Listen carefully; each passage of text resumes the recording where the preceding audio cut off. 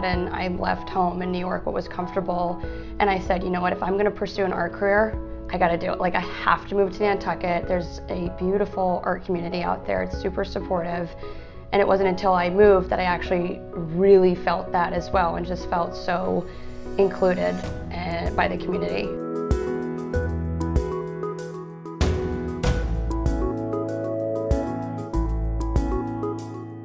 I gravitate towards more cooler tones, cooler greens, cooler blues, and you'll see that in my paintings as well. And it's been really interesting over the years to figure out what colors really speak to you and how people recognize your work because of the colors you choose.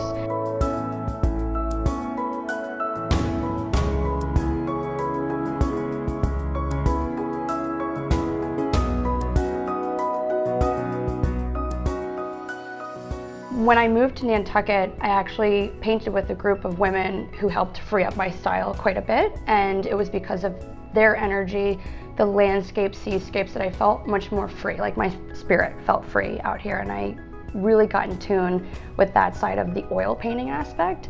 And I think a combination of my training growing up plus just the natural magic of this island has helped create the perfect mixture for my watercolor design business, because it is a combination of loose but also very meticulous drawing.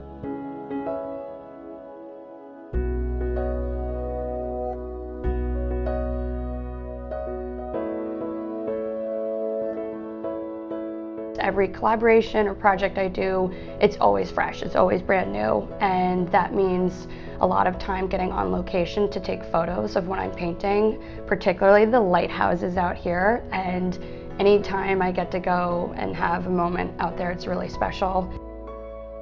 So it starts simple, just pencil to paper, and I love to start with a light sketch, just so that clients can see the true drawing background that I have as well, and then just layering light layers over and over and experimenting with different colors. People, gravitate towards certain palettes as well, so I like to really stick towards what colors people enjoy, and then it's like an onion, it's just layers and layers.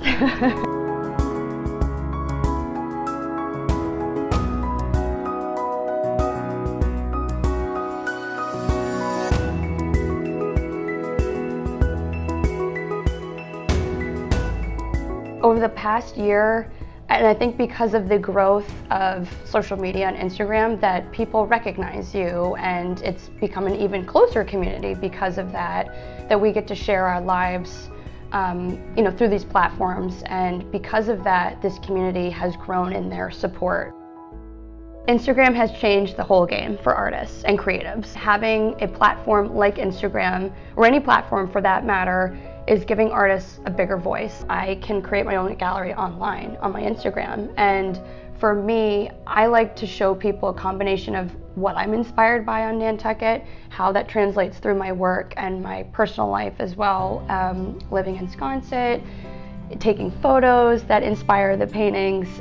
So I would say Instagram has been my best marketing tool.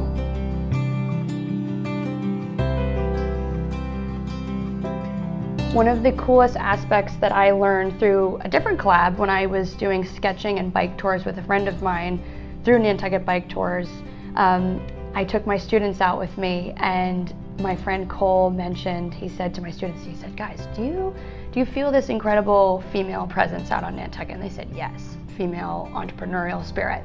He said it stems back to the whaling days when men left to go whaling and women were here. They were running Nantucket and no one was telling them not to. So there's still this incredible fiery spirit about that and women in business on Nantucket.